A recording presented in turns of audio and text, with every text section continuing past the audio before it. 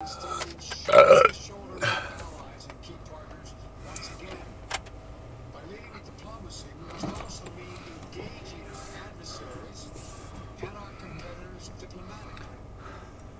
It's in our interest and advance the security of the American people. That's why yesterday the United States and Russia agreed to extend the New START Treaty for 5 years to preserve the only remaining treaty between our countries safeguarding nuclear stability.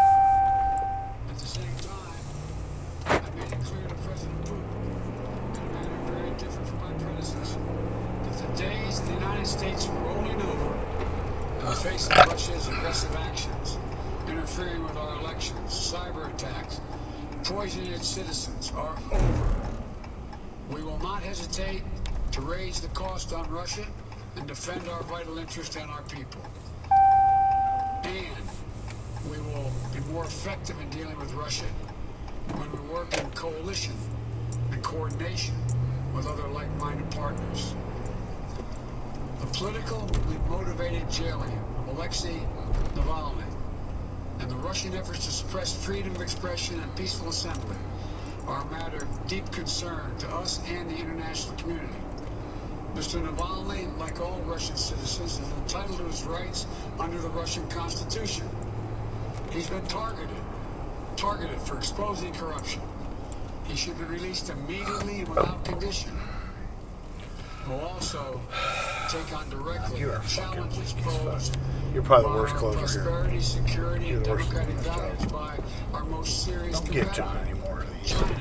He can't do We'll that. confront China's economic abuses, counter its aggressive, coercive action to push back. Tell him to fuck up. We don't have $700 to give. I told him that yesterday. Property and global governance. That's what they want. But we're ready to work with Beijing when it's in America's interest to do so. We will compete from a position of strength by building back better at home, working with our allies and partners, renewing our role in international institutions, and reclaiming our credibility and moral authority, much of which has been lost.